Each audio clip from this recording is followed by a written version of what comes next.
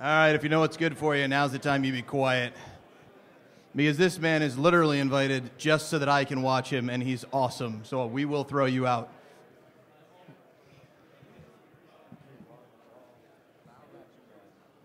All right, ladies and gentlemen, I would like to present Quadling, who normally yells. No, I would like to present Balint Seeber. He is literally invited every year so that all of us running the contest can stare in his direction with our mouths open, wondering what the hell just happened. His bio is kind of lame. Software engineer by training. Balint is a perpetual hacker, director of vulnerability research at Bastille Networks, and the guy behind Spench.net. What you should really know is while most of you are discussing burner phones on Twitter, this man came into our village, I think it was 3 years ago, and he said, I need to redirect a space probe real quick. Can anybody loan me a cell card? And he borrowed a cell card from a random stranger and beamed commands to something flying in space to try to redirect it around the planet. So, yeah, if you all are scared of DEF CON and he's like redirecting space, seriously, sit down, have a good old time. I would like to, with the proudest feeling in my chest, introduce Balint Seeber and hacking some more of the wireless world, an extension of his rant of hacking the wireless world last year. This will be cut off when he damn well feels like it or sometime late after lunch. So sit down and make yourselves at home, meet your neighbors, and thank you, Balint.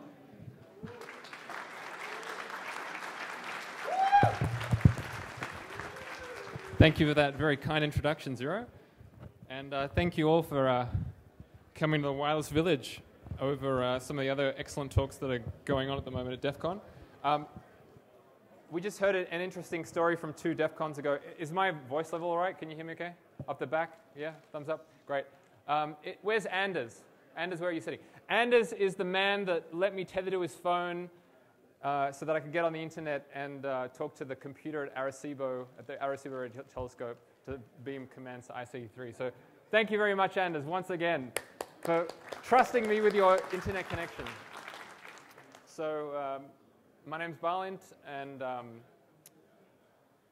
work with the vulnerability research team at Bastille, and I'm going to talk to you today about 3 things. Some of them I started introducing last year, and I'd like to show you some of the additional work that I've done on them since then. One of them briefly will be INMARSAT. Another one is implementing something that we saw at a Cyberspectrum previously. Cyberspectrum is a meetup that we run for people interested in sharing projects on software-defined radio in the Bay Area in particular, and then also some new work that I've done with radar. And hopefully, my aim today is that everybody understands a little bit more about how radar processing actually works. And so if you have any questions at any point, please feel free to ask. I will leave here satisfied if I see nodding heads and smiles as opposed to quizzical looks. So let me know how that goes. And again, most of it's done with GNU Radio, and I'll show you some flow graphs and the general concepts behind them. So the first item is going to be INMARSAT. And later on, I'll also be encouraging audience participation. I've got some live demos here, so that hopefully will go well with the gods willing. So just a very quick recap.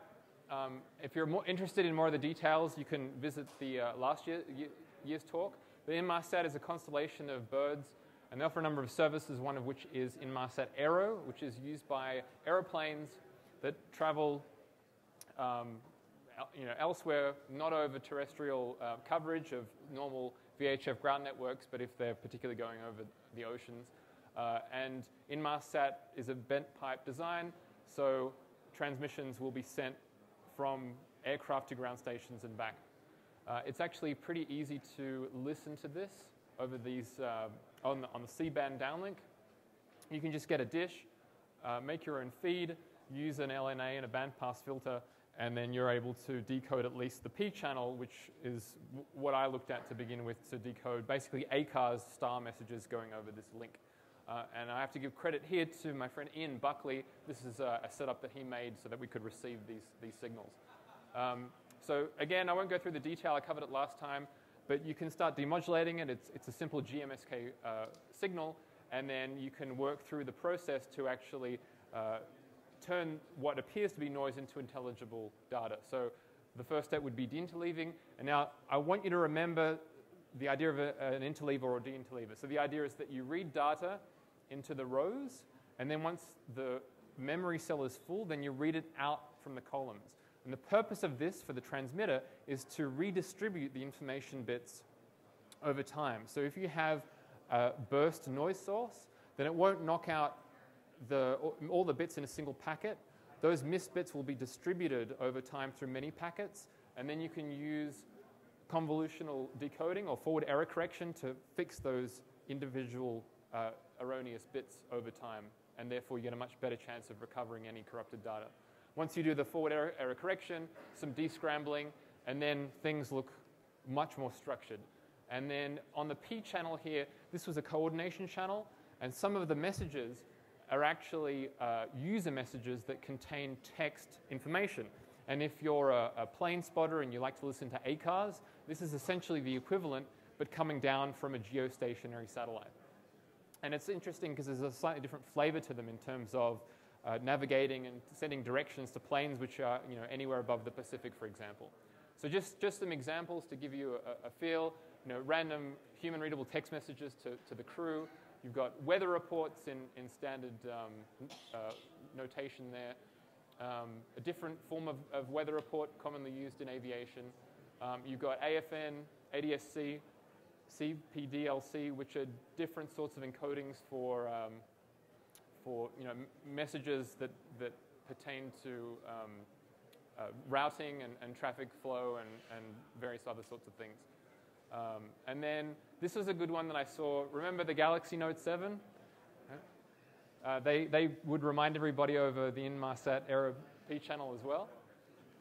And then a lot of these messages are also printed out on the cockpit printer or sent to the captain. So, informing them about preferred routes for their flight plan. This one is a custom message saying that there's really bad weather somewhere. And this one is interesting because it's actually a step-by-step to, I think, reset one of the displays or subsystems on the aircraft or in the cockpit. This one actually would be a message that you print out. And so just before they close the doors, they print out the manifest and then the captain signs it. And so they would, I'm guessing, print this out there, and then the captain would sign it on the line there. Here you'll recognize these numbers. Who has a guess as to what these codes are? AKE 91536QF. Any guesses? I don't think they're tail numbers. I think they're something else. No, not VOR waypoints. And I might be wrong here, but I think that they're the codes for the luggage cargo containers. Because if you look on the side, they're all uniquely coded. So I think these are some of the containers that they have in the belly of the plane. Here there's an alert. The gross takeoff weight exceeds some threshold. Again, routing information, reduce the delay. And this is interesting. I called Gateway and had them bring the fuel up to some value to take into consideration the point through fuel burn increase. So they're modeling different aspects of the flight. This is actually data regarding all sorts of different subsystems. So the auto brake and various other telemetry that's sent back to airline operations and manufacturers so they can keep track of the equipment. Because a lot of the stuff there, like the engines too, are all fly by the hour. So that's all sent back to Rolls-Royce or other manufacturers. And then various things that are left to the discretion of the captain as to takeoff or what have you. So that's all well and good. And I also spoke previously about decoding all 8 channels at the same time. And once you do that, then you can actually amass quite a lot of information. And you might not want to read all that stuff, but maybe you want to actually have a look at some other stuff, which is what was just pointed out here, the waypoints that are part of the flight plans. Because if you look at this, you actually see there are north and west coordinates, latitude, longitude, and then there are these 5-letter character combinations. Anybody have any ideas what these 5 character codes are?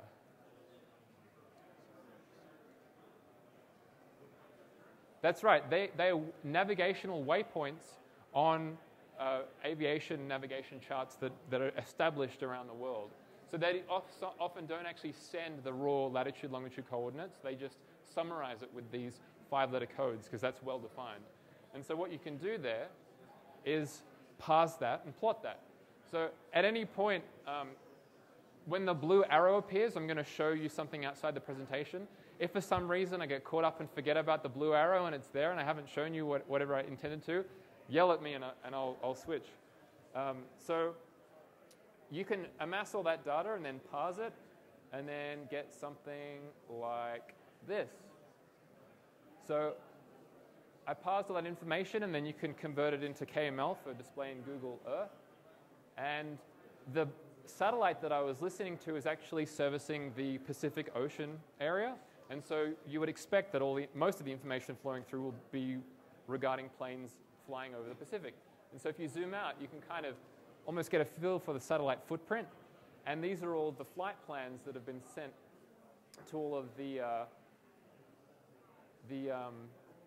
aircraft flying through. So it's particularly busy over Japan, say. And if you zoom in a little bit more, then you get all the 5-character codes coming up, and you can see all by here. I guess this is the registration number for the aircraft, and so you can see what flight plan that was actually taking. I think the red dots are the dots that are actually sent with the raw latitude and longitude coordinates, and you can parse that out. So just to show you what that looks like in the raw.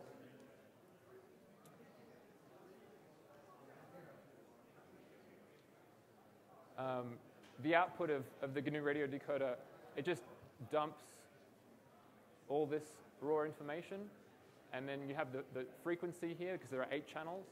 And so if you just parse that a little bit, you can get those sorts of excerpts that I showed you before. And what I did was I just Googled these 5-letter codes, and then through various matches online, you find various listings for these for different areas. So for Russian airspace, there was this kind of text listing. So I just throw that in a Python file, and then at the bottom, I just have it go through and parse that, and it builds up a list of waypoints. Same for Hong Kong, Japan. Taiwan actually had a JavaScript listing. So I did a find and replace to make it parsable in Python, and then build a sort of a self-reflexive object to parse all that. And then the waypoints file just includes all the points, and then the parser takes the output of this file and then looks for all those coordinates and 5-character waypoints, and then just spits out the KML. So it's kind of interesting to see the system actually working and visualized that way. So that was the update on INMARSAT. Any questions about that before I move on to the next thing? No? Okay.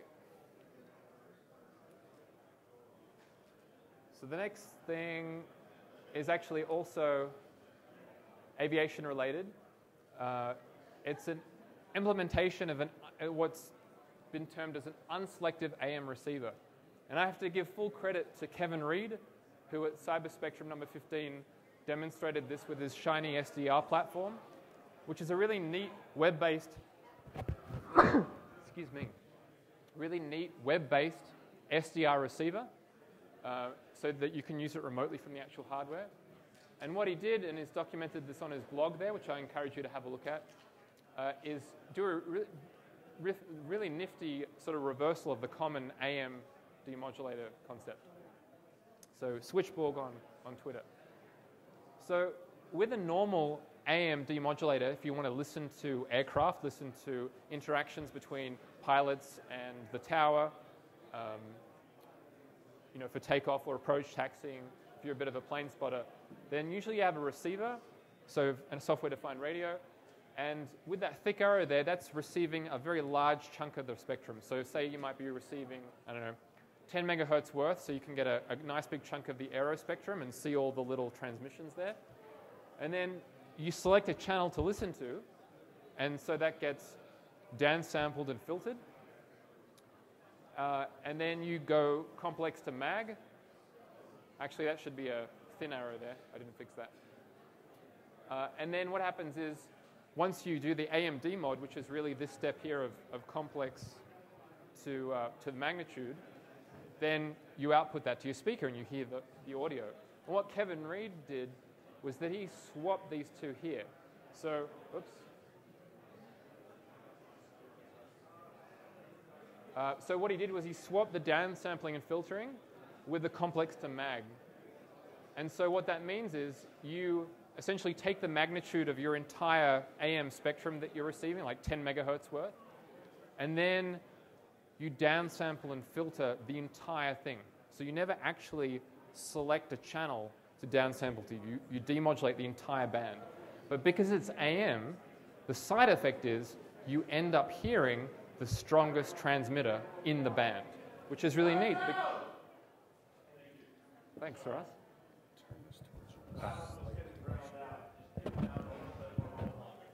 Thanks, Ross. There we go. So the idea here is that you end up hearing the strongest transmission, and this works because it's AM, right? You're demodulating AM because you're simply looking at the power level of your carrier wave.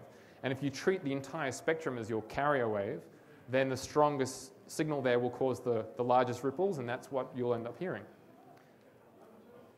So he swapped them like this. And this is actually really easy to implement. He did something that was really clever, which was take the receive output, the raw complex baseband, and then apply a slope filter to the spectrum. So one path you take out and you say, I want to have the left-hand side of the spectrum louder than the right, and the other one, you want the right side of the spectrum to be louder than the left. And then once you've shaped your spectrum like that, you do the same process. So you do complex to mag, or AM demodulate the entire spectrum, downsample, and then you play that into the left speaker and the right speaker respectively. So what ends up happening is stuff that's on the left-hand side of the spectrum, you end up hearing out of the left speaker, and stuff that's on the right side of the spectrum, you hear out of the right speaker. So it spatializes the entire AM spectrum for you. And if you're wearing headphones, it sounds really cool. I've got some speakers here, so in a moment I might ask for absolute quiet because they're not very loud, and they need to be stereo. But I'm going to show you a video here, and then I'll show you it interactively. Now, just before I show you the video, I'll just explain what's going on here. So this is the flow graph, and this is the whole spectrum. And this is a representation of the frequency response of those shaping filters. So this is the raw baseband that's coming in, and this is that shaping. And so there's a blue one and a green one, and that's the left and the right channel. Now, the reason why it has these notches in there, and you see those notches reflected on the baseband, is because often you've got birdies or spurs, which are either internal to the receiver or from man-made noise, or from VORs, which are always transmitting something, or just other things that you don't want to listen to. And sometimes they can be powerful, and they will drown out the legitimate transmissions that you want to listen to. And so I thought it would be cool if you could interactively notch out those frequencies that you didn't want to listen to. And so what this does is, and I'll show you, you can click on the baseband spectrum on the things that you want to notch out. It'll recompute the filter with those notches included, and then apply that to the left and right slopes. And it does it globally, so you can change the frequency of your SDR, and then it'll actually recompute everything that's in your passband and always keep the stuff out that you don't want to listen to. So if I could have as quiet as you can, I'll turn the volume up here so you can hopefully hear it. And so I'm just going to, oh, there we go. So notice I clicked on that and the tone went away.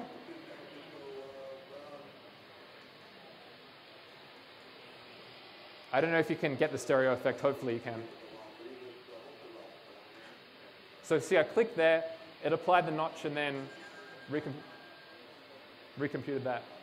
And I'm changing the baseband frequency, and so it's shifting all the notches along to keep them on the right frequency.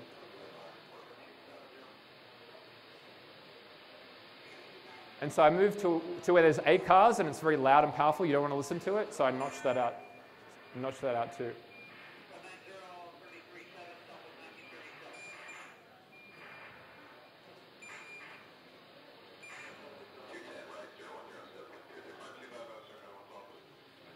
So it's cool, right? Because I'm not actually clicking on the channel that I want to listen to. It just all comes in and you hear the most powerful thing.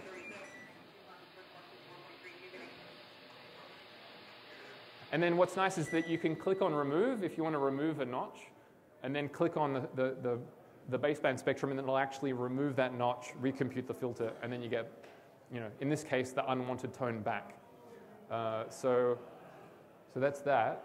Now, the thing is, I mentioned that slope filter, and it wasn't immediately obvious to me how you generate that. And it turns out it's actually really, really easy. This is done in a single line of Python in a GRC block that I'll show you. Basically, you use NumPy and use linspace to create a ramp between 0 and 1 over the number of taps that you want. You do an FFT shift, so it basically rearranges, one half and the other half back to back.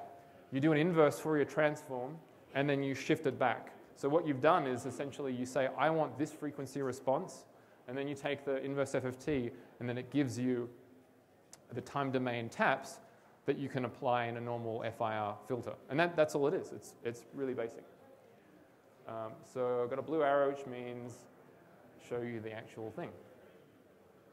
Now, any questions so far?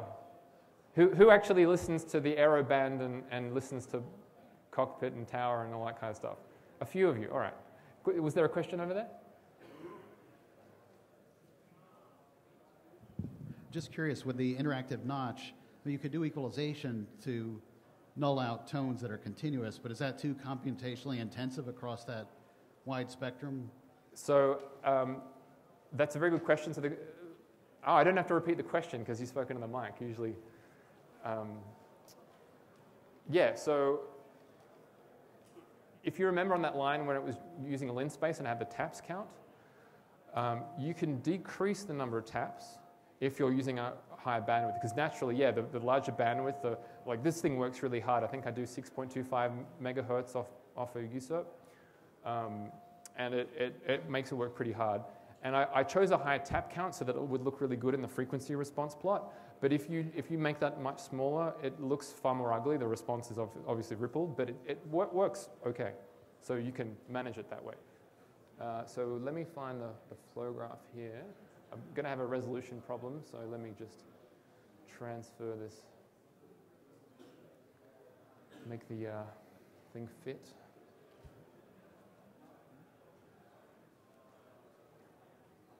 All right, so I'm looking for AM unselective, and turn that off. So I'm going to just do a live demo, or not a pre-recorded demo.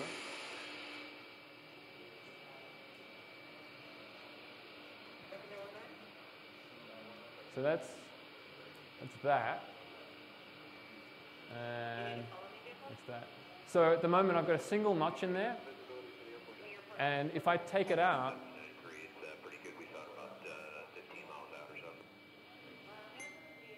you can hear the tone, right? You don't want that. So if you watch in the console there, I've got this notches.json that contains the list. So if I click this, then it'll load the notches, calculate a complex what did I do? A complex filter, and then rotate it up to the frequency, the baseband frequency that I selected, and then apply that here. And what's nice is that you can also change the number of taps. So if I made it 13 instead of 512, then obviously it changes the look of your frequency response.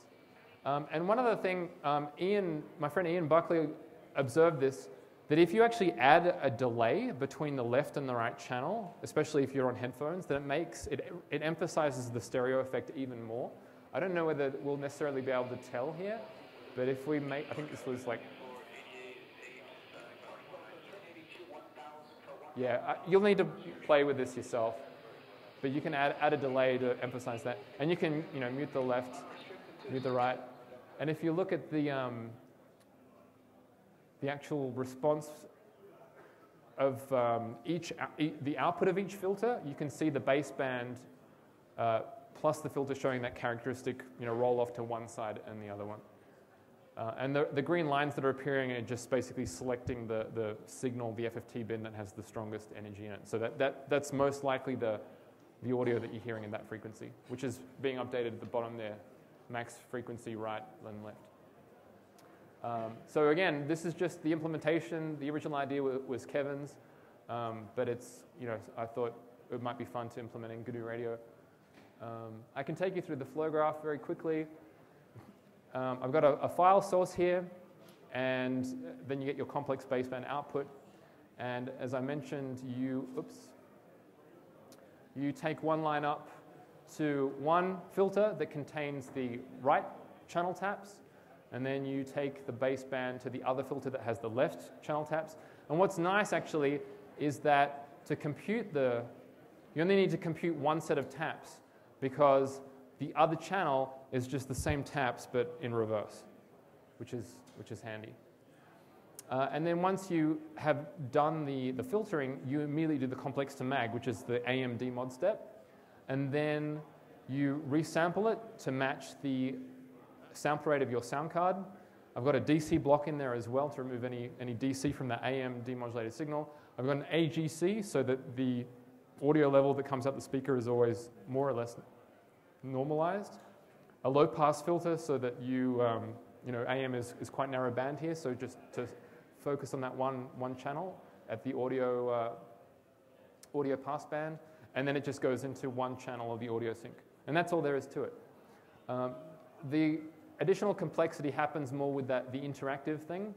So the graph there is brought about by, what have we got here? There's this sort of real-time graph matplotlib wrapper I made, and so using an AnyCode block, you just implement the graph like that, and it'll cause it to display. And then every time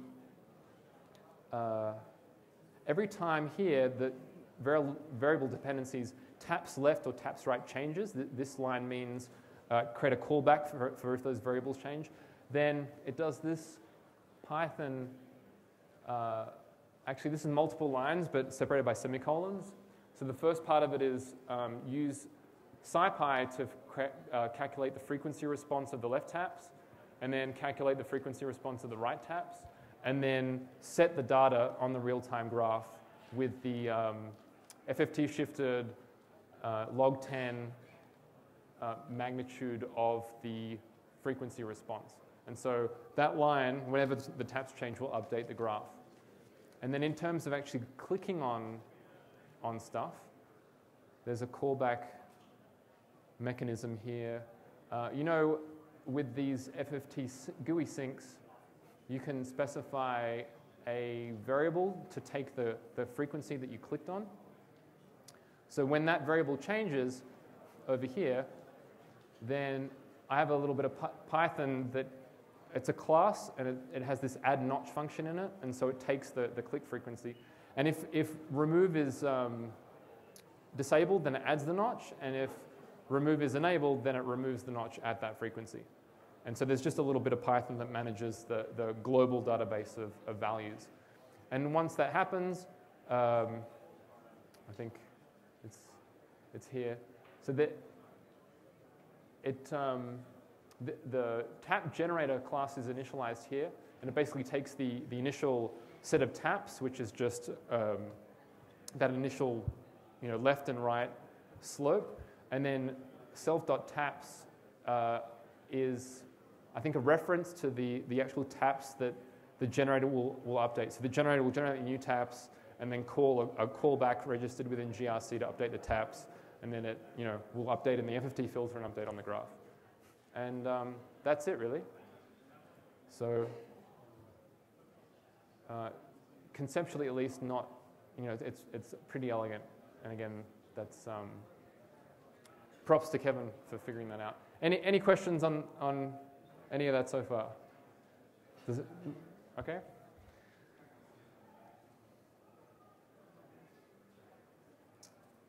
All right. So next on the agenda, this is the third and final part, is radar, and particularly FMCW radar. I spoke a little bit about this last year, but I'd like to show you some more and explain some more concepts to you as well. And to do a bit of a recap, who's seen these primary surveillance radars at airports when you fly? You see them rotating there. This is a basic kind of CW radar. And if you watch here, as it rotates, I'm sitting on a hill with a usurp on the frequency. And on the left-hand side, it's plotting the magnitude of the signal received. And you can see that it's triggering, play it again, it's triggering on the initial transmission from the radar, and the radar then switches to receive mode to listen to any echoes that are coming back from, in this case, airplanes. And you can see there that there's also some responses coming back very close in time. So I'm picking up both the initial burst of the radar and what turns out to be ground clutter, mainly nearby.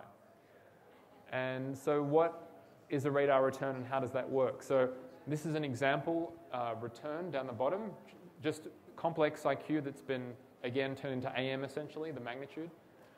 And the way it works is that the radar sends out what's called a bang, which is that initial short pulse. And in this case, it's CW, so it's just a continuous wave at a single frequency. And then the radar switches to receive very quickly, and then it waits for these echoes to come back because the radio energy will reflect off, for example, aircraft fuselages, and some of that energy, just a small portion, will come back and be collected by that massive dish that's rotating on the radar. And it's so massive because the signals are so weak, and so you want a lot of gain at the antenna.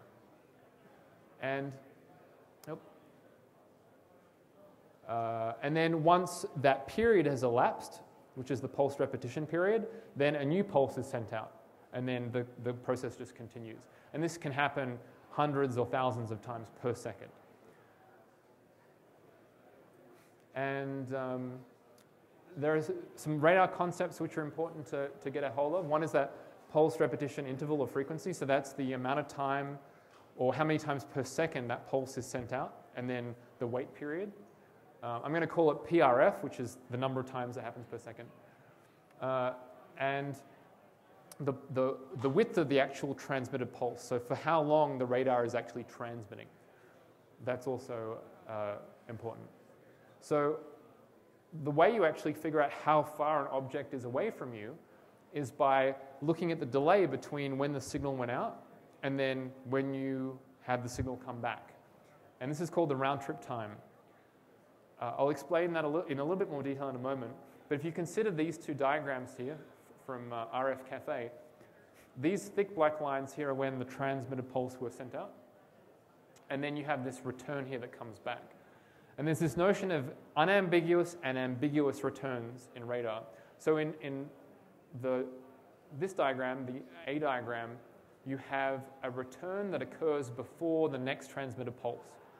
And you can then say that this is an unambiguous return because it happens before the next pulse. In the B diagram, the real range actually occurs after the second pulse. So that's in excess of that interval there. And so if you didn't know any better, you would assume that this target is actually really close to your radar, where in actual fact it's even further away. And so you get that sort of false return. And this is ambiguous range. And so what's important to note is that the way you design the parameters of your radar will constrain you and will set the unambiguous range that you can compute. And so the easy way to think about it is that the round-trip time times the speed of light divided by 2 is your virtual range. It's not the real range, it's the virtual range. So just keep that in mind. Now, with that radar that you saw spinning, the primary surveillance radar, I did a recording, and then each of these scan lines is triggered, there's this red part on the left-hand side, when it hears a really loud burst, which is attributed to the radar doing its transmission. And then it keeps listening for a fixed period of time for the return. So this is all, me sitting on the hillside with my little USUP with just a whip antenna, not a big radar dish. And then it captures a fixed number of samples, and then it waits for the next radar transmission as it rotates. And what amazed me is that you can actually still pick up with a little whip antenna all of these structures that are a little bit further out from the ground clutter, which is causing these immediate returns on the left-hand side. And so this is just each scan line, and then I just recorded it for a number of rotations. I think this is actually just a single rotation. This is 50 megasamples per second capture into RAM disk. And what's nice is that taking that linear plot, and if you unwrap it into polar space and place it on the radar position itself, this is the Bay Area here, you can see that the ground clutter actually lines up quite neatly with the ground and not in the bay. And what blew my mind is that you actually get returns from the power pylons that cross the bay there, and also from the bridge. So these large structures return enough energy to be received by just a whip antenna on the USERV. So that's the simple concept of CW radar returns. And a bit of theory here from Wikipedia. This is to illustrate why CW radar is not the best kind of radar. There are better forms. So again, this is the plot where you have time, and the red CW tone here, the brief one, is what's transmitted by the radar, and these blue patches here are the echoes that come back. And so if you take a match filter, which is in this case just a filter for the frequency that was sent out, then that means you can ignore everything else.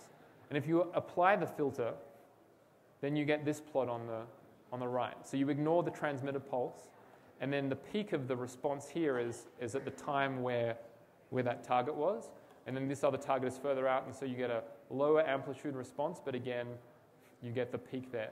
And this is not the best, right, because you have this ramp up and ramp down, and you like to have a much more accurate definition in time, in the time domain of where that target response actually is.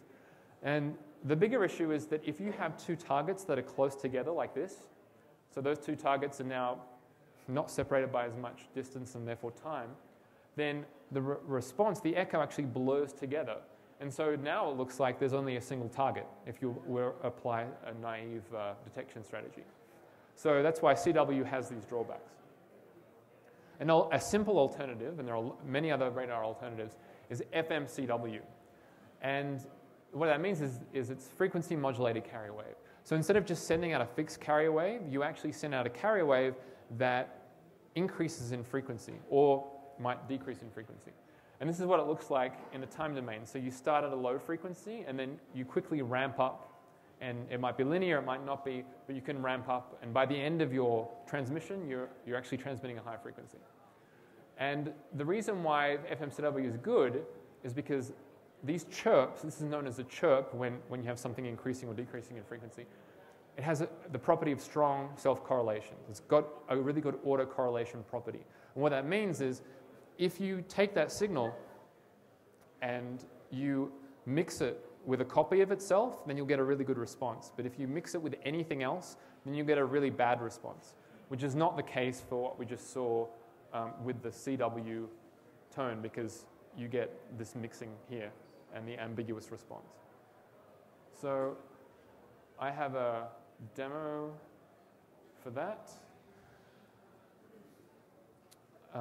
We're going to actually listen to what a chirp is so that you can get a better idea of what that is like. And you can see it. So this is, again, in the audio domain. I want to emphasize that these are general concepts, and these are transferable between audio and radio and other things. So you'll hear the chirp, and this is actually the response from my microphone in my laptop. So as I'm speaking, you can see there. Does anybody want to whistle or make a tone? There you go. Just to prove to you that it's live. And now I'm going to let you hear the tone, and you'll see it on the spectrum.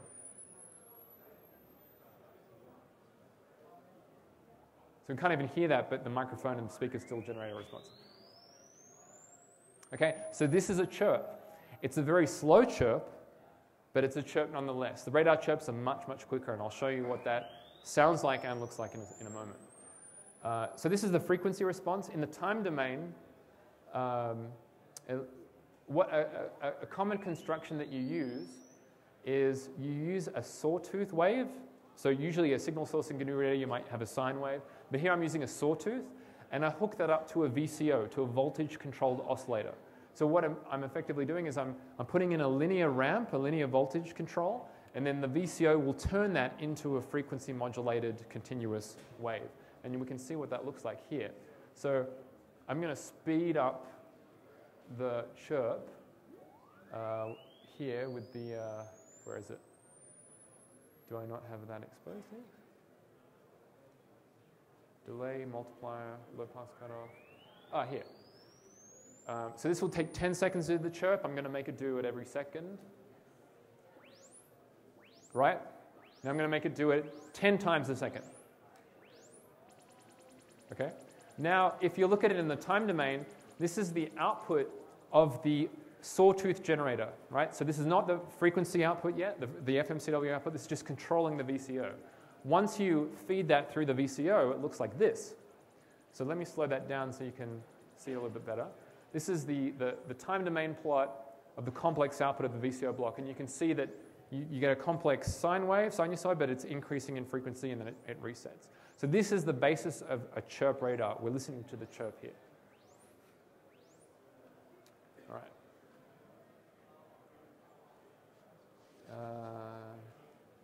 So again, this should be familiar to you now. We saw it in the complex domain, but here it's in the real domain.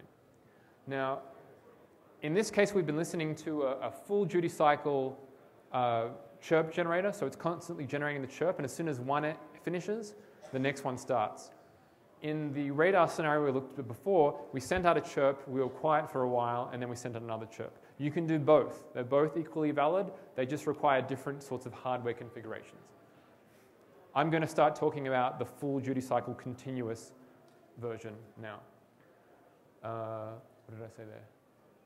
Now, the other thing to remember here, and this is really important too, is that when we talk about filters, filters need taps, right? Before with the Aero, the left-right channel unselective receiver, we generated two series of taps to define two filters, and they impose their shape on the spectrum.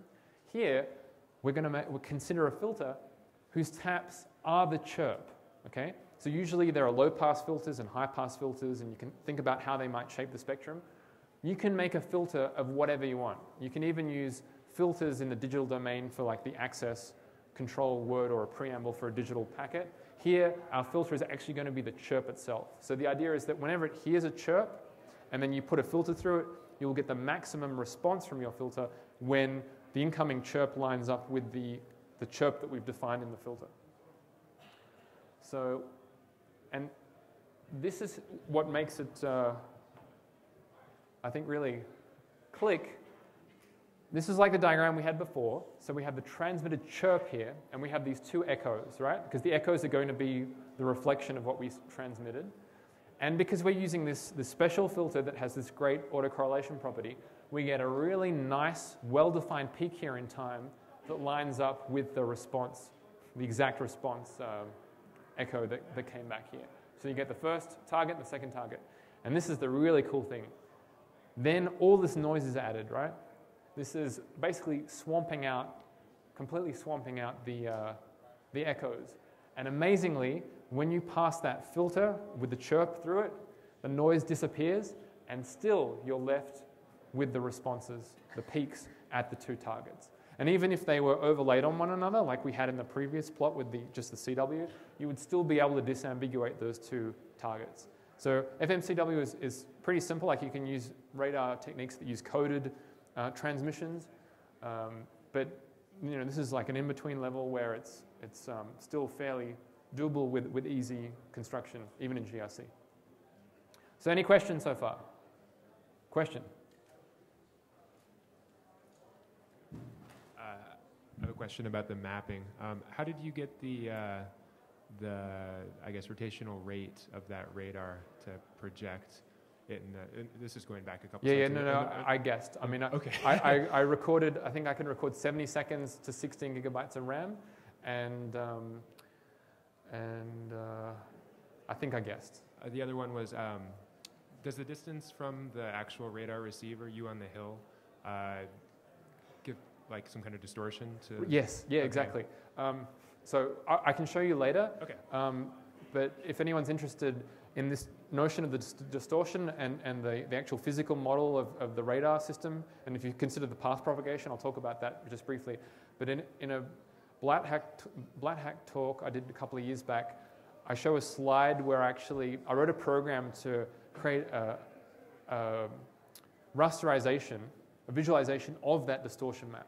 So you basically give it the offset and angle between the receiver and the transmitter, and then it'll calculate a distortion grid that I didn't do it, but you would then apply that to your returns, and then it would undistort everything.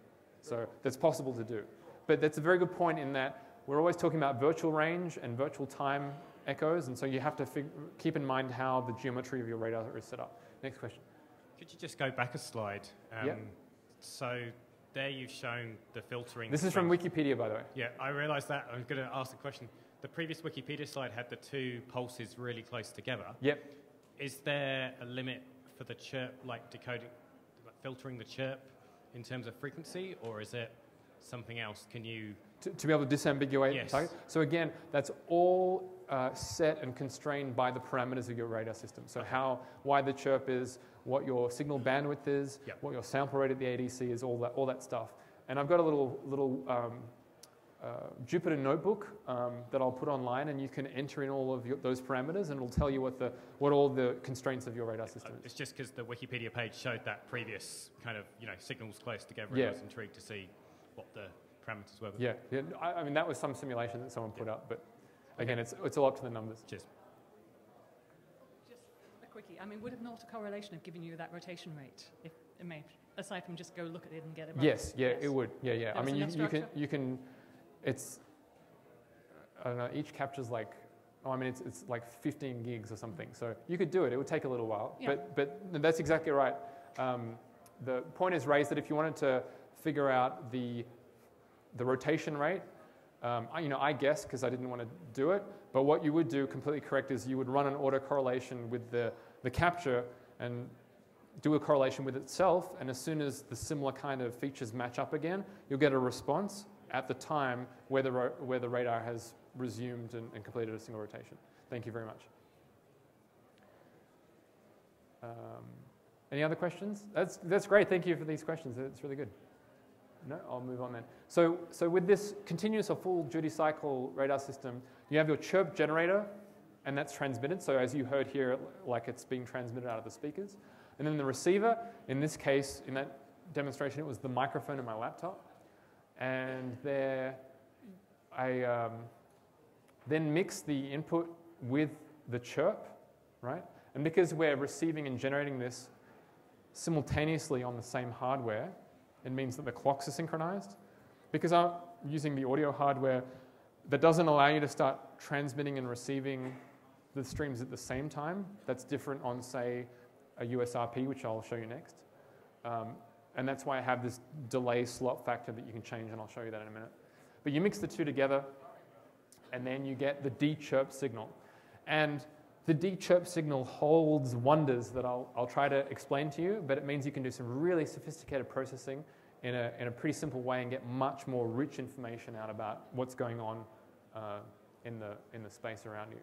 So what's important to note here is that once you de-chirp the receive signal, then you get constant tones.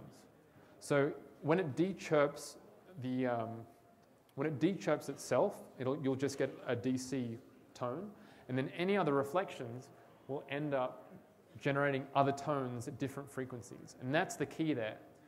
The cool thing about chirp radar is that once you de-chirp stuff, your reflections become tones at different frequencies, and that frequency is controlled by the distance from your radar, which is kind of mind-blowing when you think about it. It's just a really nice way all the math kind of falls out.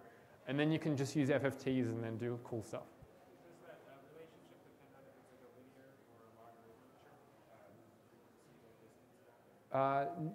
I don't think so, because you're still just doing it on the basis of the response of a filter. So you're still looking for a peak response. I mean, you could send out any kind of signal you wanted to. And I'll demonstrate that actually. The last thing I'll show you is passive radar using exactly these concepts using digital television signals off aeroplanes. So stick around if you want to see that. That's what this is building up to.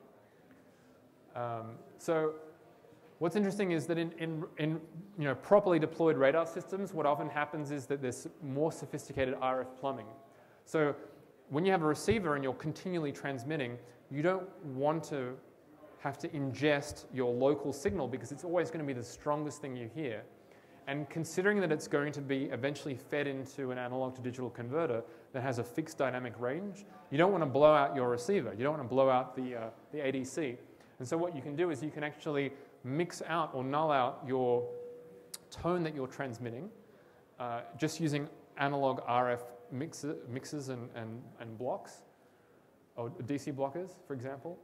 And that means that you take the power out, like the actual RF power, you subtract, not digitally, but in the actual physical electromagnetic domain. And then all you're left with are the responses, the echoes. And that way you can much better utilize the dynamic range of your ADC and see reflections further out. So from Wikipedia as well, this is a nice diagram to illustrate that kind of RF setup. So again, you've got your generator, power divider, transmit that out, and you split that off, bring in the output of your receiver through a preamplifier, mix out the signal that you transmitted, low pass filter, amplify again and into your ADC, and then you do your digital processing. So that's this simple kind of structure. So what I'm going to try and do now is take you through how you do range calculations, and then this is the magical new part, how to do Doppler calculations using FMCW and GRC. And it's basically all FFTs. This appeared like this massive mystery black box to me for the longest time. When I finally kind of sat down and looked at it, it's actually really, really elegant. So my goal here today is to make you try to understand at least a little bit of this. So this is a plot in the frequency domain, right?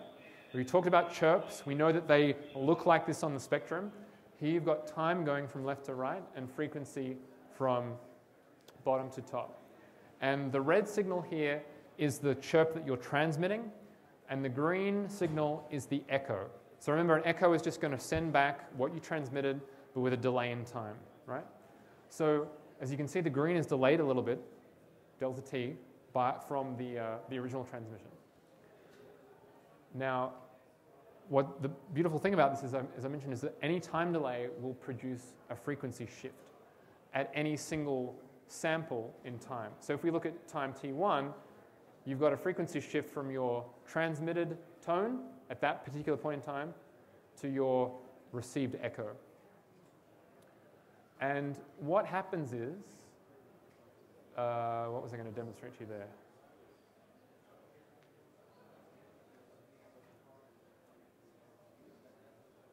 Maybe the whole thing here. Yeah, that's what I was going to show you. I remember. So going back to the audio demo, we had this, right? And we know what the VCO input looks like. We know what the VCO output looks like. And now we're going to look at the FFT of the output of the de-chirping, of the mixing, right? So what this is doing is it's taking the chirp and then it's going to multiply that by what is being received from the microphone.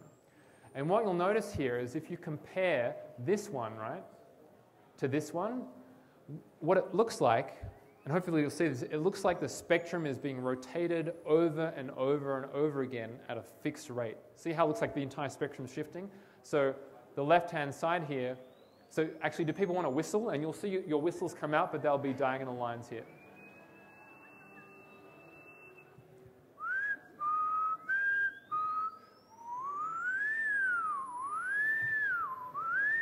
So see, this is me. And this is the cool thing. Our chirp signal, remember I was telling you it would turn into a fixed tone? Can you all see the fixed tone here? It's that line coming down the middle at roughly DC, right? That is the tone that we want to receive.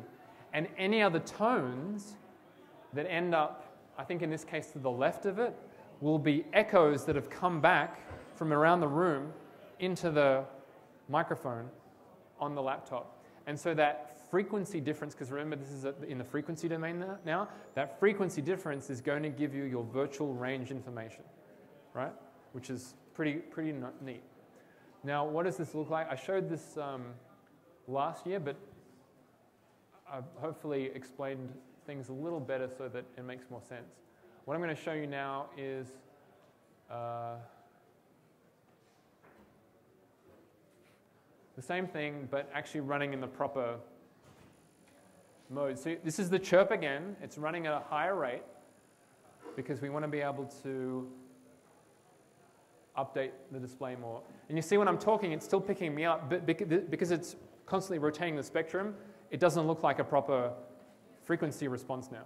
So what I'm going to do is get my other laptop to be the target. And I'm going to set my delay slop so that you see the DC part of it somewhere.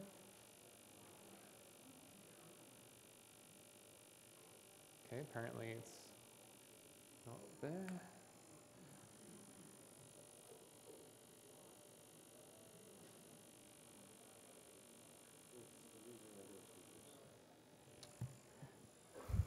Nate Temple, the genius here, pointed out that I'm trying to move my laptop in front of speakers that aren't actually outputting anything. I want to use the speakers in my laptop because that's where the microphone is, not those speakers. Thanks, Nate.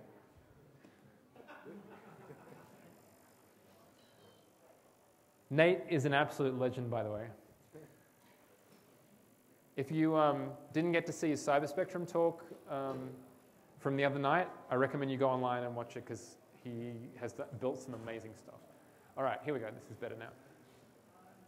So what I'm going to do is, this is the DC component, and because I'm talking right, we're just going to get this noise showing up here. But if I put my laptop here, then you can see there's that main response there that is directly related to the height of the laptop. Don't clap, though, because then you'll upset the microphone. Right? So, that's all right. I planned that. So what's happening here? A chirp is being sent out from the laptop. I mean, this is a chirp. Those air molecules are being vibrated, and then that audio wave is moving up, hitting the bottom side of my laptop, and then being reflected back down the microphone. And amazingly, the microphone can discern, even though it's hearing itself, it can still discern the response from an object way out here. So that's the power of FMCW. Now, there was another little thing in there that was on my screen. I will show you that. That's actually the Doppler plot. And I'll come to that. What that gives you is not only range information, but it gives you velocity information. So you can tell how quickly a target is moving. And that's really cool when it comes to aircraft. So what I want to show you here now is this plot where instead of looking at the original frequency domain, what we received, this is the domain once we've done the de-chirping. So we have that DC component here, and then in the green line, this is now our target return tone, right? Because we've de-chirped it. And so you have this difference in frequency. So the frequency change implies that time delay, and therefore virtual range. Now, what's neat is that you can take the de-chirped output and then pass it through an FFT, right? Because an FFT will give you the energy in each bin. And so the trick here is that you use an FFT. You know how you have a certain size in your FFT, a certain number of points that you transform? The number of points in your FFT, you can make the same number of samples as what is made up in a single chirp, right? So you decide how long your chirp is, and then you set your FFT in terms of samples to be exactly the same amount of time.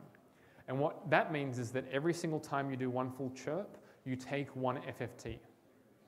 And I'm trying to illustrate that here by these lines. So if you think about these over time, this is like a waterfall. These are your frequency bins that you get out of your FFT transform. And in this case, the echo return, the green line, ends up falling into, in this case, arbitrary bin number 5. And remember how we said that differences in frequency will imply your virtual range? Here, the bin that it falls into will give you the range information for that particular bin. So here we can say bin 5, and we can calculate how far away that is. And to calculate how far away that is, you know how long one sample lasts because you set a sample rate on your SDR, right? So 10 megahertz or whatever, 1 megahertz. So you can calculate 1 over that to calculate what the period of a single sample. And each bin, in terms of duration, maps up with the duration of a single sample. And if you know how long it is, if we're talking about RF now and not audio, you can multiply it by the speed of light, and that gives you your round trip time, and you can calculate your virtual range. So it's cool because you can map to frequency really easily just by doing an FFT, and then you can map that directly back to virtual range. So does that kind of make sense so far? I see people nodding, which is good. Now, the wild thing is, in this instance, this is a target at a fixed range and it's not changing. Here, you might have two different targets moving toward and away from your radar receiver, and so you would expect a plot like this, and we kind of saw that before with the FM chirp. Actually, one thing I was going to try was, I don't have another laptop, but maybe if somebody has a laptop, we can try it at the end. We can have two here, and then if you'd move them separately, you'd get obviously two different crossing returns like that.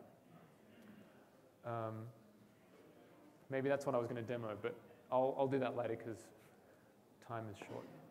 So again, as I was saying, the sample rate sets the duration of a single sample and therefore limits your range resolution. Because if you consider you get discretized bins coming out of an FFT, and the total length of that is going to be your unambiguous possible round trip time.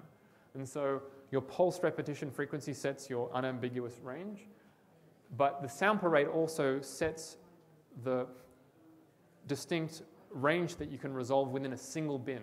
So as you step from one bin to the next, that's going to be some amount of range that you go, from one to the next. And so what you have to consider is that targets, depending upon your radar system, might be differently spaced, but they might fall within the range of a single bin.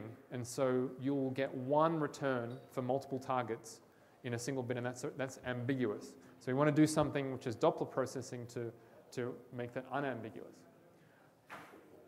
And as I was saying, you've got different radar geometries. So you've got a monostatic system where the transmitter and receiver are co-located, and so it's just a direct line of sight round trip time. But if you have a bistatic radar system where the receiver is separate from the transmitter, then you have to take into account the geometry because that delay is going to be different. You might have a target way out here and you'll have the signal bounce out and then come back, or it might be in between the two and so on. So important to keep that in mind. So what I was talking about there is that with RF, the speed of light, we know what that is. And for a single sample, that's going to be a very large distance because we're talking about the speed of light, 300,000 kilometers per second. So even at a high sample rate, megahertz, a single sample is still going to allow light to travel a long way, or in this case, the RF energy. And so what we want to do is you can increase the sample rate to give you better range resolution, but there comes a point where if you're just using an SDR and a laptop, you can't go to gigahertz worth of bandwidth. You will end up being constrained by your bus and by your processing speed. So what you should consider then with an FFT here is that this is an FFT, and you have these range bins, and then every time the chirp finishes, it does the transform, and then it just starts and keeps cycling like that over and over. So you can see that cycle there. And we're talking about multiple targets fitting into a single range bin. And so once you do the FFT and you were to take the magnitude, you would basically get an energy response at that range. So as I was saying, you might have two echoes that fall into the same range because they're not the same target, they're slightly different, but from the point of view of your receiver, they end up giving you the same round trip time. And the other problem too is that you might have a radar system, and I'll show you this with a passive one, where the transmitter is so strong, even out to many range bins, that it completely swamps your receiver if you were just doing this transform. And what's nice is that you can do Doppler processing, which reveals this hidden information lurking in the phase information that's output from the Fourier transform that will actually show you these targets, even though ordinarily you wouldn't see them because you're swamped by your local transmitter or ground clutter. So yeah, the clutter could affect that bin, so you don't see them if you're just looking at range information, or it'll take out your entire transform.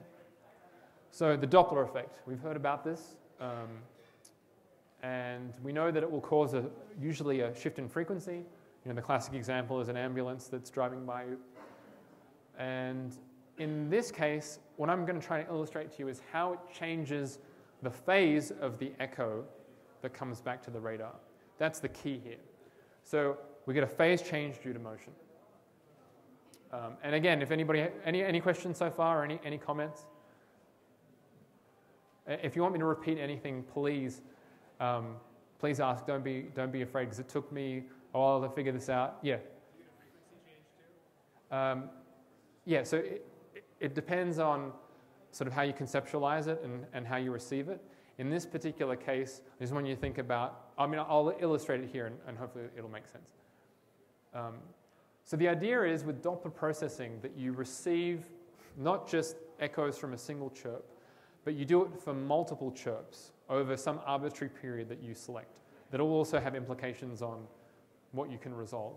But this is referred to as the integration time. So let's say you can have an integration time of like a second, and let's say you're sending out 100 pulses per second. So you collect 100 of those returns, and then you process them in one batch. And then from that, you extract Doppler information. And the key here, and I'll illustrate this for you, is that you, instead of just ending where we had before, where you do an FFT of your range response bins, you build up then 100 of those range response transforms, right? So you imagine they're in rows, and then you run FFTs on the columns. So what you end up doing is you do a second series of FFTs on each individual range over the integration period. And I'll show you what that looks like. So the other thing to do is remember again the geometry.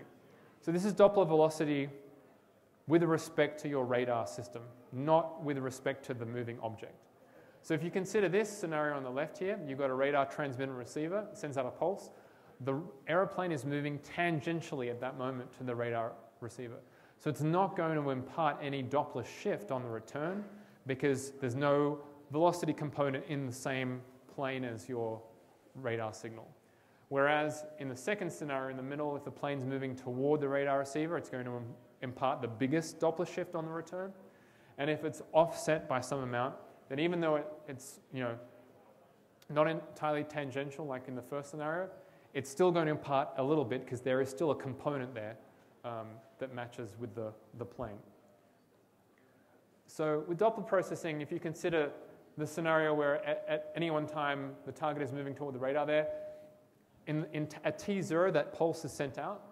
At round trip time divided by 2, the reflection is sent back, and at the round trip time you get the return. And you can see that throughout that period the signal amplitude decreases because of course there's that loss through free space and on the reflector. And what I want to illustrate to you here is when that return comes back at a particular point in time, right? It's always going to come back at a particular point, which implies a particular range, right? So there's a range there. There's going to be a phase difference, which might be 0. There might be effectively no phase difference or some phase difference between the signal that you sent out and the signal that comes back. And if you consider the actual propagation of a sine wave, even though they're photons and whatnot, then depending upon where that plane is, if it's here or it's like a meter over here, offset, the wavefront will hit it, and then, if you imagine that wavefront hitting it, it'll hit it at a particular phase, and then it'll reflect at that phase. And if you move that plane a little bit, then it'll hit the tone will hit the plane at a slightly different phase and reflect at a different phase. And so in this particular case, we're lucky because everything happens to line up on the phase boundary. And so when you get the response, it actually ends up being the same phase. So in here, it's 0 degrees. And remember, this is all in a single range bin. You could always say if a plane is traveling, you'll see it move through the range bins and that implies that it's moving with some velocity. But this is all within a single range bin because we want to disambiguate targets and get velocity information. So you've got the transmitted pulse, received pulse, no phase difference. Now let's consider the plane has moved a meter, and it also depends upon your wavelength. That has implications too. But here we're talking about the same scenario, and if you notice carefully here, the wave that is returned is, slightly offset. See that? So see there and then there. It's slightly different phase on that wave. And so when it comes back, the phase difference is going to be slightly different as well. And when we compare them, we get some arbitrary phase offset. Now let's consider, these are two distinct pulses. Now let's consider 4 in more or less successive time order. So the first one comes back, the second one comes back with a difference, third one comes back, in this case it's the same because the plane moved again and imparted another phase change. And then again, we've got a different phase offset in the 4th period there. And remember, every chirp period that gets sent out, we get this different energy coming back to the receiver. It's the same chirp or the same signal. The magnitude will look the same, but the phase will be different. And what you have to think about is when you do FFTs, when we look at them on the waterfall or when we usually think about them, what are you doing? You're taking the FFT, which gives you always a complex output, and you always end up taking the magnitude of that complex output. And the effect of that is, anyone? You lose data. What do you lose? You lose the phase information. So here we want to use that phase information. And the integration period is important because that's the period over which you're monitoring these phase changes in each of the range bins. Does that make sense? So the idea is to get that phase information from each FFT bin over that integration period. And then think about this. What is a changing phase over time? It's a rotating, what's the magic P word? Phasor. It's a phasor, right? So you've got a phasor going around. And I think I have a blue arrow here, yes. So, I mean, just to illustrate that a little bit more, very, very simply, in GNU Radio, because we usually use fast sample rates and fast, in terms of spinning, everything is high frequency. Here I've got a signal source, which is a sine wave. The frequency is 0.2 hertz, okay? So that phasor is rotating very slowly. And we can very easily illustrate that. This is an IQ plot. It's a scope plot in XY mode. And you can see the samples. This is a normal sine wave, right? Where are you? It takes a long time because it's slow. There it is. Let's go, I think, strip chart. Yeah, there it is. So we have the normal phasor, the normal sine wave that's being generated. But if you look at it on XY, then it's just going to be a phase that's rotating at a fixed rate around your unit circle on the complex plane. And so what I want you to think about is exactly this in a single range bin. Okay? So you got your echo coming back, it's changing in phase, and so you'll get a bit of this in that range bin. And of course, what happens when you take the FFT of a sine wave in this case? You'll get a response in some bin that maps to the frequency of the thing. So what does that imply? Can anybody tell me? Once you end up taking the FFTs of the columns, maybe I'll show you the next slide and somebody can tell me. So we did all that. Okay, so microphone stopped working. Hello? Oh, there we go, testing. It's not even wireless, so we couldn't have blamed somebody trying to DOS my mic. Right. So consider this then. Each row here is a single FFT that we took on an echo that came back, right? Over our integration period, we build up multiple rows. So these are all the transforms. Here we're just taking an 8-point transform. And so we build up each row and have a number of columns that maps to our integration period. Then to get the Doppler information, what do? You look at the phase, but what's the next step here? I mean, I've already said it, so I'm hoping somebody was listening. You take FFTs of what? The columns. So you build up this memory cell, right? And then once you've built up and you've populated all of these with the complex outputs of the first FFT part of the range information, you take the FFTs column-wise, And so what you're doing is you're doing an FFT to look at the phase changes of the returns at each range bin. And what does that mean? The Doppler shift and the movement of the target imparts the phase change, and that causes that phasor to rotate. And the faster or slower, and whether it's forward or reversed, rotating in that phasor, tells you how fast the object is moving.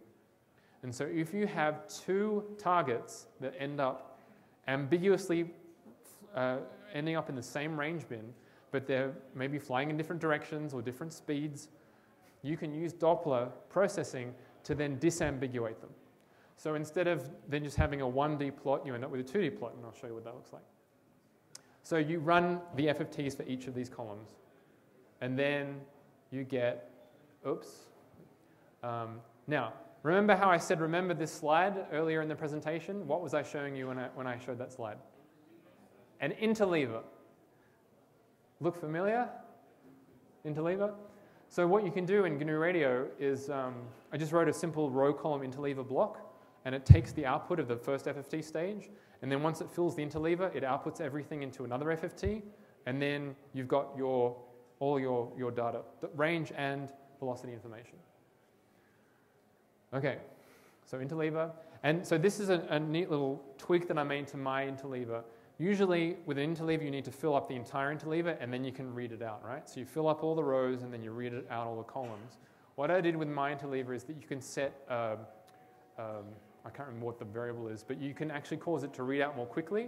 So it'll actually fill up, let's say there are 8 rows. Instead of outputting all the data once it's filled up 8 rows, it fills 4 rows, moves everything up, fills up the last 4 rows, moves everything up, and then outputs all 8.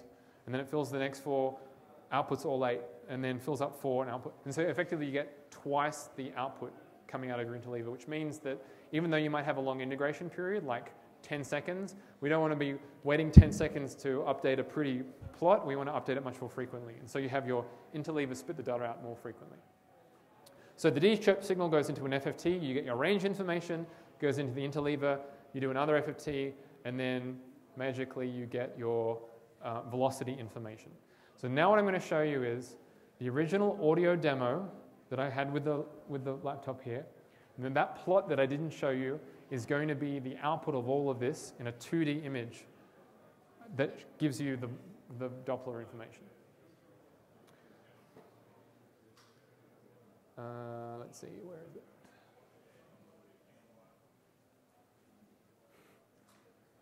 Okay, where are we? Audio FMCW. And I will take Nate's wonderful advice again.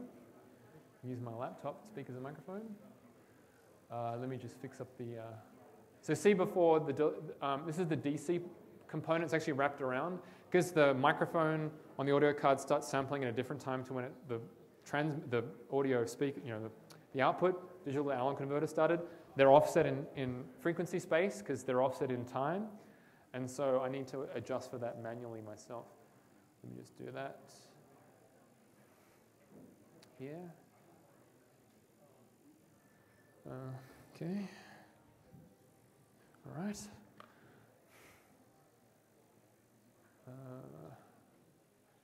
Right, there's that. It should look familiar to you. And now let me show you the magic here. Hopefully it'll work. All right, here we go. So this is the Doppler plot. You're going to see a little bit more of this because I'm just going to show you some brief previous experiments after this. What I want you to think about here is that the waterfall behind it is showing you effectively virtual range over time, right? The Doppler plot, the vertical axis here is the range information. The horizontal axis is the velocity information. So stuff there, actually you see as I'm moving around, I'm actually causing the echo to change. So it's surprisingly sensitive. So yeah, see how we've got the strong DC part there on the left? That maps to vertically that strong bright spot at the top there. So what I'm going to do is I might need to change the color mapping here. Yeah, that's better. All right, let's see how this works. So remember, what you'll see is I'm going to be moving the target at a particular velocity, maybe up and down, a little bit slower, a little bit faster, and you'll see a bright spot appear there either on the left or on the right, depending if I'm going forward or backward. And the distance from the center point is going to imply how quickly I'm moving it. Let's see if this works. So there's my target. It's a bright spot, right? And notice that I moved it here, and now it's settled, so I'm going to move it more. See, now it's on the left because I'm moving it up. And I'm going to stop, and it's going to come back because I've stopped moving it. Now, you still get the range return. See the bright spot in the middle in the center line? But I'm not moving it, so there's no Doppler. Well, I am actually, because I can't keep it totally steady. But it's that sensitive that even as it's waving here, you can see that it's moving left and right. So if I go like this, then you get the Doppler response. See? And that's just using the audio. Now, who can, apart from the multiple echoes, who can tell me why we're getting multiple echoes here? Wait, Skylar, hang on a second. Anyone else with a hand? Guy up the back?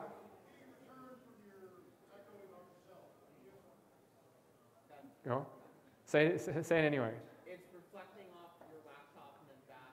Yeah, because we didn't have a microphone. But what the two gentlemen were saying was that they're so close that the audio is going to bounce off the bottom of my laptop. It's going to enter the microphone, but it's also going to bounce off my bottom laptop, and it'll keep bouncing back and forth. So we get the multiple returns there. The strongest one's going to be the direct, the shortest path.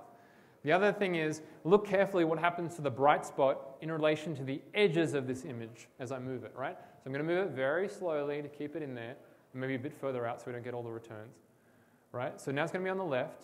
I'm going to move it fast and watch what happens. Who said that? That's right. It's aliasing.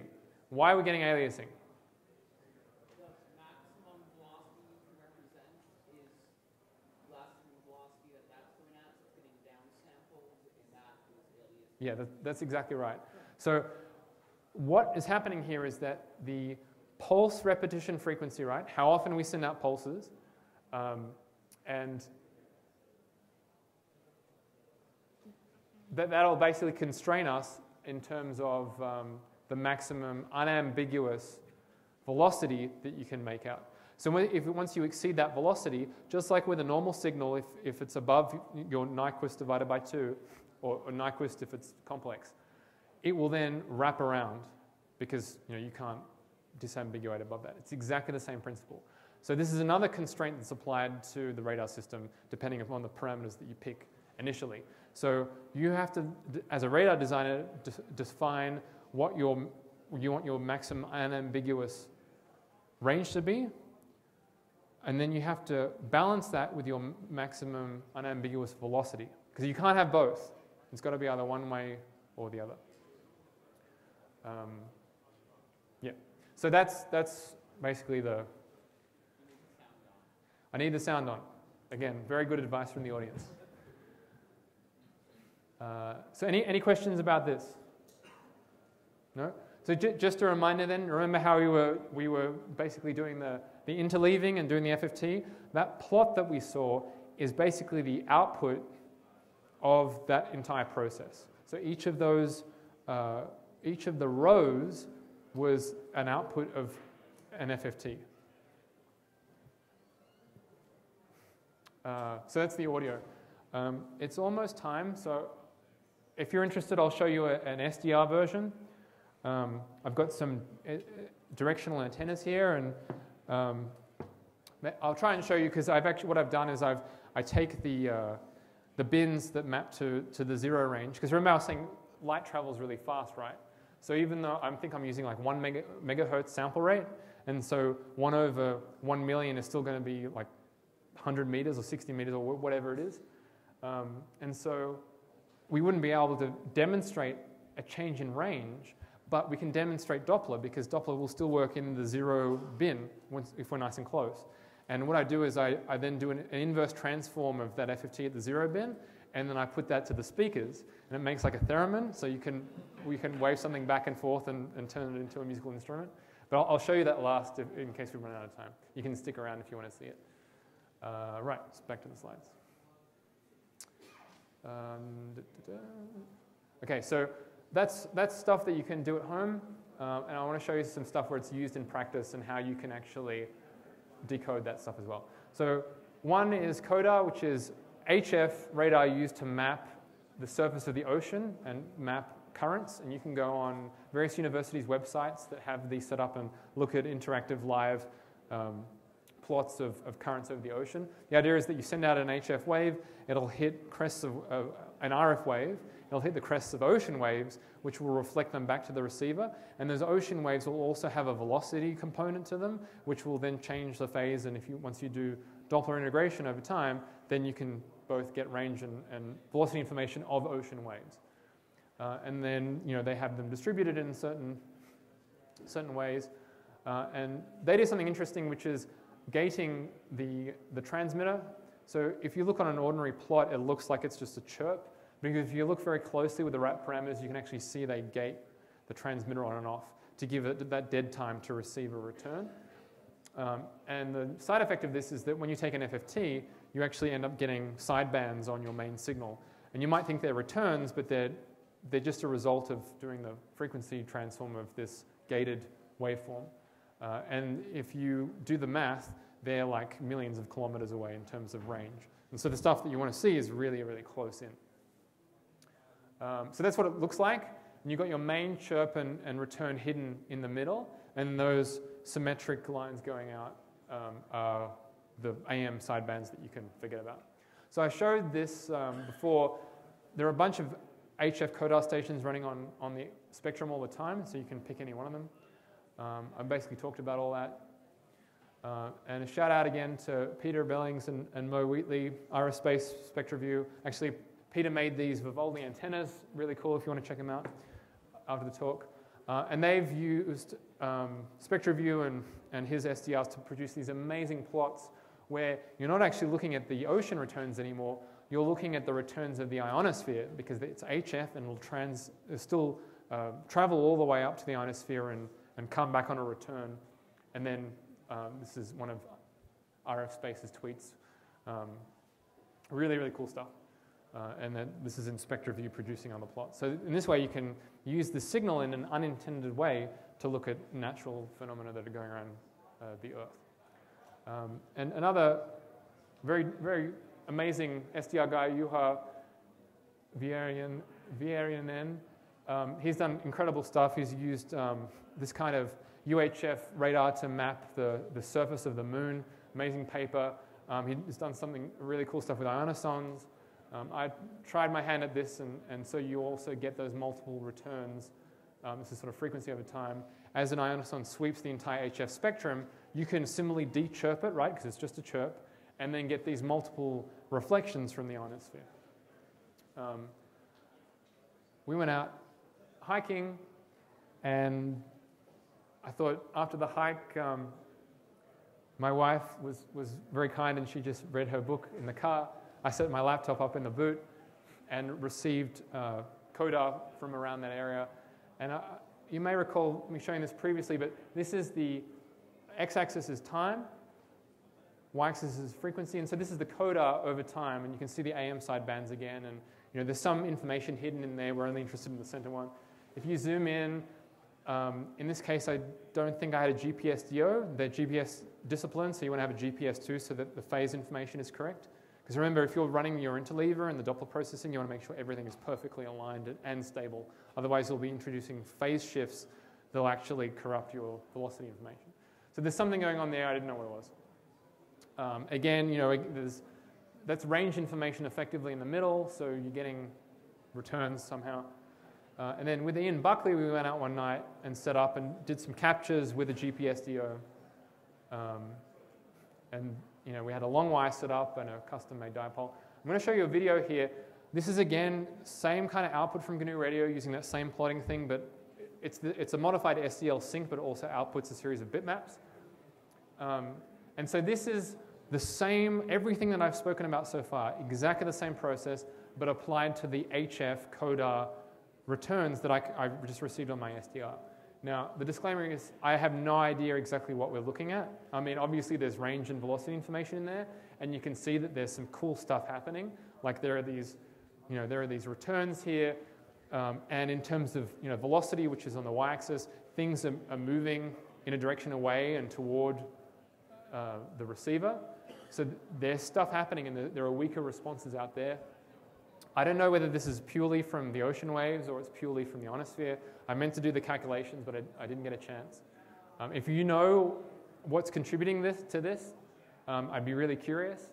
But you can basically take the parameters of the radar system and calculate how far those returns are and what the implications of that is. And it's this information that they take in the CODAR system and then map to figuring out the ocean currents from information gathered from multiple points like you saw on that map before. So you can generate cool plots. The last thing I want to show you is the television version with aeroplanes. So this is using passive radar again. So with CODAR, I was using someone else's signal.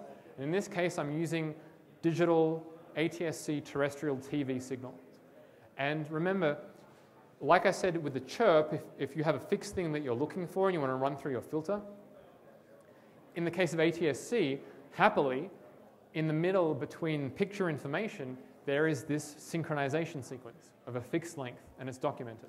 So this now becomes the filter, no, not FMCW chirp anymore, but the standards-based synchronization sequence for ATSC that we end up filtering and correlating on. And this is in all TV signals, and what's nice is that they use incredibly powerful transmitters that'll broadcast the signal over a broad period of time, a broad range. I had this set up first in my house where I had this directional antenna pointing out to a highway. This is the view from our place. There's the 280 highway in San Francisco that runs there. Cars are moving back and forth. They might end up being decent radar returns. And so you can see how they're moving there. One direction of traffic on top, the other on the bottom. They're metallic, so we might get some returns. And that's the receiver site. The transmitter site is over the hill, which is nice because we don't get the direct path from the transmitter. You get the reflections from stuff and the direct path is attenuated. So this is where I want to illustrate the power of Doppler processing, because in this case, Doppler and velocity is on the y and range is on the x. What this is doing is it's correlating that known synchronization sequence in the signal, and then that initial, the strongest return from the filter for that ends up being in the center there, right? So you can ignore everything to the left because that's all picture information. And then stuff that's here, this is basically time zero in terms of the synchronization signal. Now, if we weren't doing any Doppler processing, if we didn't care about velocity and we only got the range information, look at this range line, the green line. There's nothing discernible going on there. You will get reflections of static structures that are large and will reflect a lot of the signal. But if you're talking about cars and airplanes, the radar cross-section is so small, they won't be able to send any appreciable signal back to that small directional antenna. So there's nothing there. Once you add velocity information, you can see that green is, we go from white to red to green.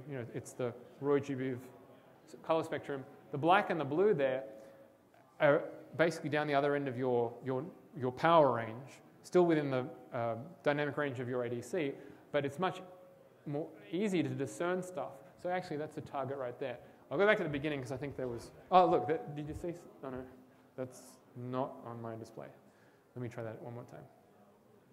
So at the beginning here, some funky stuff happens as the interleaver fills up because there's still empty data in the interleaver, and it kind of settles. Just look here, and you'll see little spots appear. And I'm pretty sure they're cars on the highway that are reflecting the TV signal. There's another one there. And then they appear very briefly, because if you think of them like a mirror, you want to end up seeing the specular reflection off the car. And the car has to be at the right angle, the door or the windshield or whatever it is, has to be at the right angle, both with respect to my receiver and the TV transmitter to produce a reflection. Another important point here is that I have a GPSDO disciplining the oscillator in my receiver, but that's still not good enough. There is still some phase offset.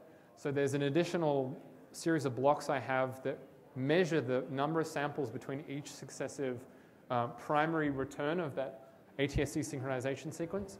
And there's a polyphase resampler, but it uses a long double ratio, which is, it's not a float, it's not a double, it's a long double because there are so many decimal points back where it has to adjust the rate to be locked on exactly to the signal and not have the range information wander. And then you have to track the phase of the primary, and it gets a bit messy if you want to do it well, but you can see there's stuff going on in there. Now to prove this a little bit more with the aeroplanes, Ian and I went out to this car park, and we parked there, and this is in this park here, which happens to be here, right under almost the approach path for planes coming to land at San Francisco.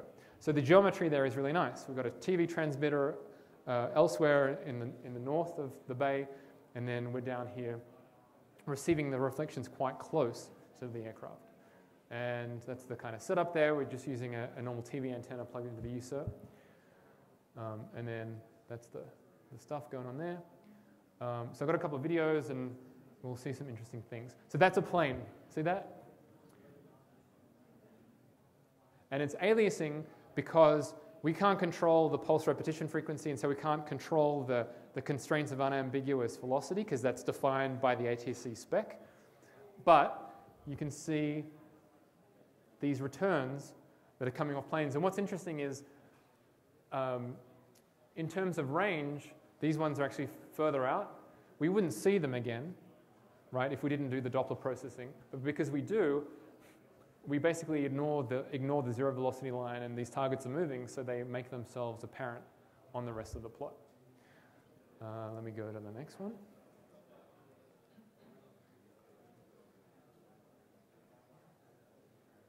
Some of them are more obvious than others. I think they get, yeah, so you can see there that line. And the reason why it's streaked like that, remember I'm reading out of my interleaver faster than the integration period, so you basically end up sort of smushing together, smoothing together one integration period with the next, and so you'll basically get the blending of velocity information as you go. Skylar, question? What is the return at the very edge that's like wrapping around? I haven't quite got my head around that.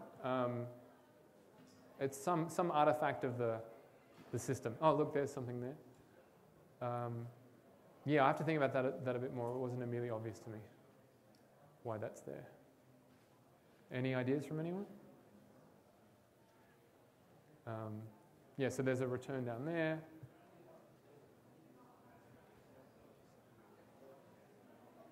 Let's try another one. So some of them are really obvious. And what was interesting is that the planes that are overhead are obviously going to be very close. I think one pixel here is 30 meters, somewhere around there, or maybe 40 meters. And so they'll end up being quite close, especially as they're flying in overhead. But what really blew my mind later is that, I can't remember which of these videos it is, unfortunately. It might just appear, but there are dots that appeared further out.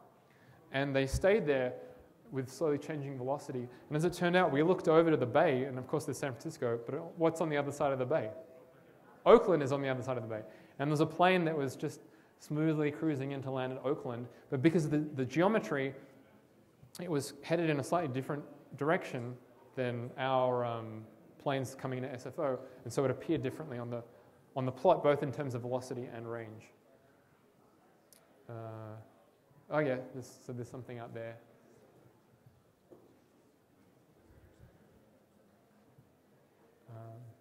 Yeah, so any questions so far? So you saw that streak there. I think this one might be a decent one.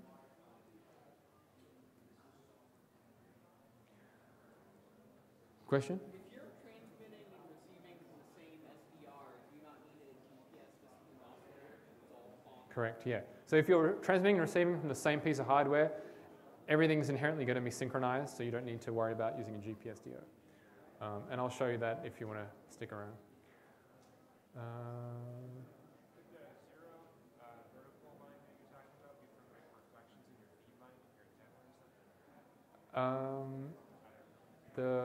You mean that vertical line there?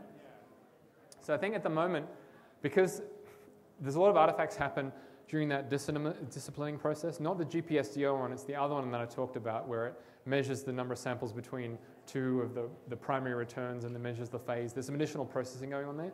And as it's doing that very, very fine adjustment of the resampling, it produces all of these artifacts in the FFTs, and that's why you get crap in there. Maybe question? What frequency is the ATSC channel? So I don't remember the exact frequency of this television station, but it's, there are a plethora of stations throughout the UHF band and then based on the frequency, that has an implication on how the radar cross-section will look. So everything is interrelated there, and here we're constrained obviously by the station frequency and the spec. Anyway, that brings me to the end of the talk. If you want to hang around, I'll show you the SDR version. If you want to hang around now, I'll show you. It'll just take a couple of minutes, or you can clap now and head to lunch. Totally up to you. All right, I'll do it quickly. So here we've got, let me find it here. One thing I want to show you quickly. This is the live processing of the CODAR, right? So the HF one. So this should look familiar from the video. What I wanted to show you here is, in this plot, you know how I was talking about usually when we take FFTs, we always take the magnitude and we always forget the phase information? This plot is showing you phase information only. So consider it like a waterfall, but instead of showing the magnitude, it's phase. And remember how we had those interesting shapes coming up, and there are strong returns, so there's going to be some information there. This looks like noise because there's nothing strong there. But amazingly, you can see this phase structure in these range bins in the return. So I'd never looked at a phase plot like that before, phase waterfall, and it kind of looks cool. Yeah. So let me find the. I think it's this one. I think it's this one.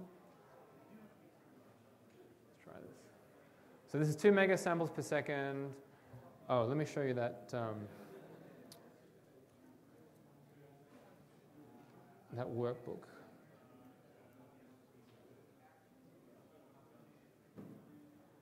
Somewhere here. All right, here it is.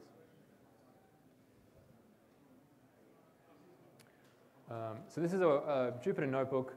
You basically put in the speed of light, put in your frequency, put in your bandwidth, which is effectively your sample rate, and then it'll calculate range resolution. You put in your pulse repetition frequency. You basically can plug in anything you want into the equation, and then it'll output all this information. So for a given frequency, it gives you the wavelength, the range resolution. For a given pulse repetition frequency, it gives you pulse duration. Given bandwidth, will give you unambiguous range, unambiguous Doppler, unambiguous velocity, and then you can figure out the scales on all of these pictures from that. Let's see what's happening here. Oh, it's running. Cool. So what I've got is I've got this flow graph here, and then I've got the plot here. Nothing's showing, which is a little bit.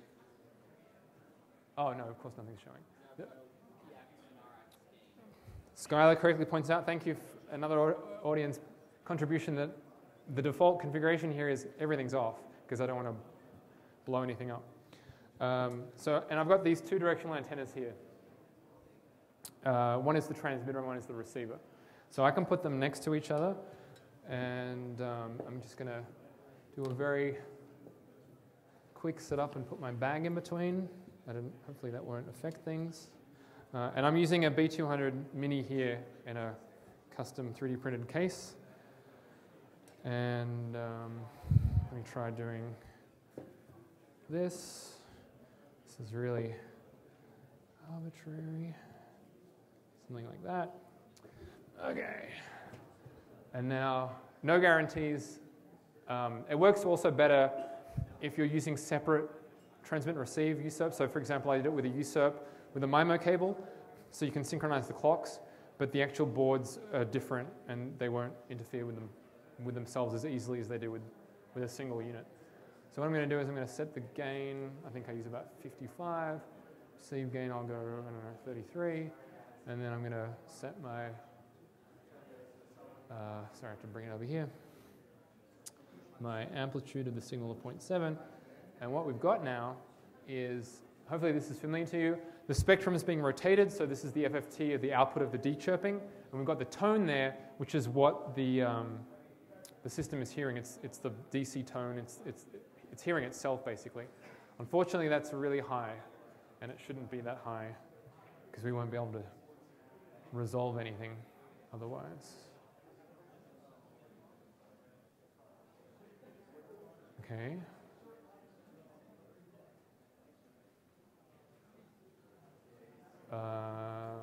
It might be too much here. Oh, there it is, see? See how we've got the center line, which is actually offset. I haven't figured out why that's offset yet. But as I move my laptop toward and away from the receiver, you can see that even though it's in the 0 range and it's still overloading, you still get velocity information. And so that's basically how RF radars work. Now let's see if, because I promised you music, is it actually, yeah, let me plug in the speaker there. So it's a little bit finicky in that I need to do that, and then I need to change the offset here so that it ends up going into the 0 bin, because that's the one that's being transformed.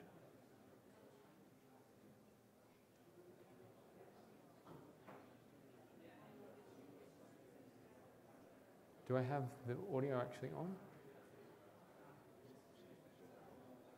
I do? Sorry, what's that? Your speaker volume is down. My speaker volume is down. There we go. Thank you. Another audience participation. Nate, what would I do without your